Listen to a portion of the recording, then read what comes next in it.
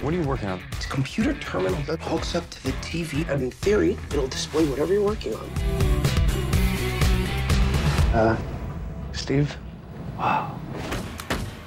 Stories of great men is always about what brings them to their moment of enlightenment. And this is an epic about Steve Jobs. Welcome to Apple Computer.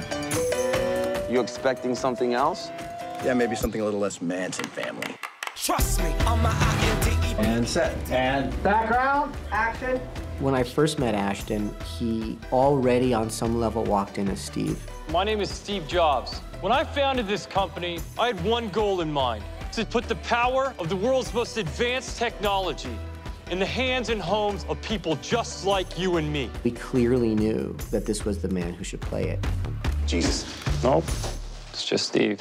Nobody really knows what he's capable of until I think they see his performance in this movie, because you look up and you think you're seeing the man. You think you're hearing this person. It is now 1984. Apple is perceived to be the only hope to give IBM a run for its money.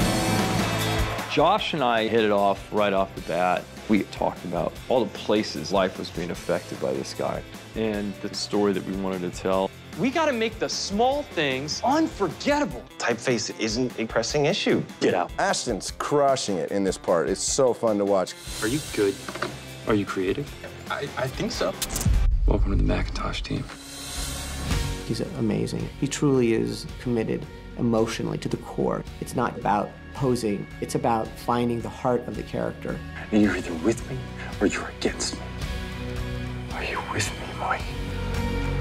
There are some people that are extremely unique to the world, and we all have the same passion to tell a story that really honors this man and that experience. In life, you only get to do so many things. So make it great. Plus, we gotta figure out what to do with all these employees. It's gonna be so cool. He's just a kid. Steve, you're just a kid.